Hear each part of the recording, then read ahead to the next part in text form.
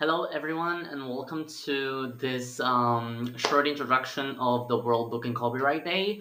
Today, we will cover some very broad topics that revolve around this day, which is 23rd of April 2021. During the last year, when most countries have seen periods of confinement and people have had to limit their time spent outside, books have proved to be powerful tools to combat isolation, reinforce ties between people, expand our horizons while stimulating our minds and creativity. In some countries, the number of books read has doubled. During the month of April and all year round, it is critical to take the time to read on your own or with your children. It is time to celebrate the importance of reading, foster children's growth as readers, and promote a lifelong love of literature and integration into the world of books. Throughout reading and the celebration of World Book and Copyright Day, 23 of April, we can open ourselves to others despite distance, and we can travel thanks to imagination. In the preparation for World Book and Copyright Day, UNESCO encourages you to challenge yourself to explore new topics, formats, and genres that are out of your usual interest. And when we go um, to see a little bit more in depth about the World Book and Copyright Day, well, we can see that it actually takes place on 23rd of April, 2021. And now, as a fun fact, Shakespeare, Miguel de Cervantes, and Inca Garcilaso de la Vega all died around that date, and this date was a natural choice for UNESCO's General Conference held in Paris, 1995.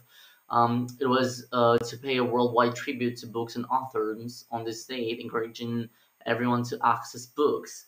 And this is why 23 of April is a symbolic date. Well, also, it is a celebration to promote the enjoyment of books and reading. Each year on 23 of April, celebrations take place all over the world to recognize the scope of books, a link between the past and the future, a bridge between generations and across cultures. On this occasion, UNESCO and the international organizations representing the three major sectors of the book industry, publisher, booksellers, and libraries, select the World Book Capital for a year to maintain, through its own initiative, the impetus of the day's celebration. Now, let's say a little bit about copyright. By championing books and copyright, UNESCO stands up for creativity, diversity, and equal access to knowledge with the work across the board, from the Creative Cities of Literature network to promoting literacy and mobile learning and advancing open access to scientific knowledge and educational resources. With the active involvement of all stakeholders, authors, publishers, teachers, librarians, public and private institutions, humanitarian NGOs, and the mass media, and all of those who feel motivated to work together in this world celebration of books and authors, World Book and Copyright Day has become a platform to rally together millions of people all around the world. And now we can take a look at the YouTube copyright strike. When you get a copyright strike, as you can see on the screen right now, this is what happens when you get copyright strike.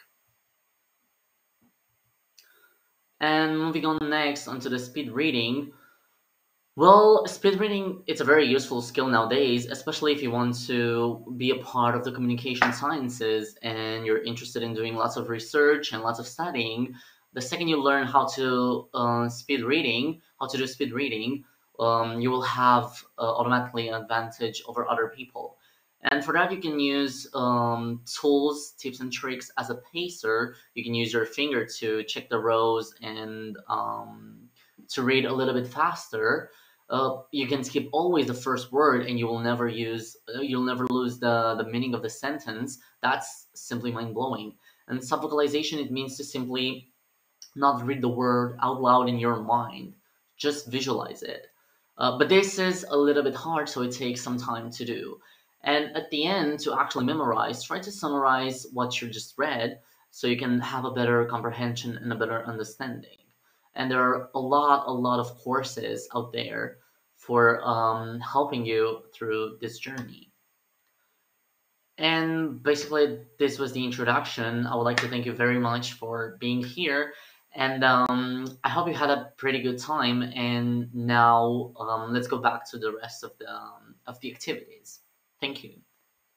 About the Jazz Day. The Jazz Day is the International Day on 30th of April, and it is celebrated because jazz is used as a tool against discrimination, to fight for equality, and yeah, these things.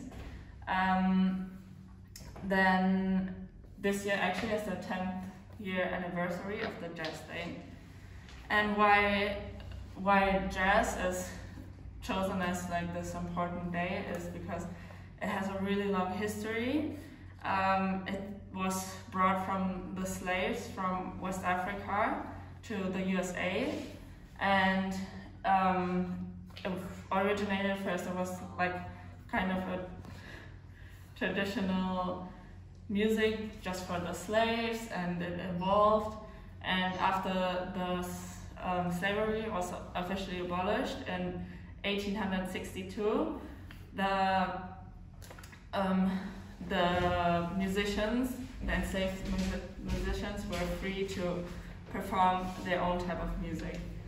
Then slowly it evolved, and I think the first type of jazz was blues.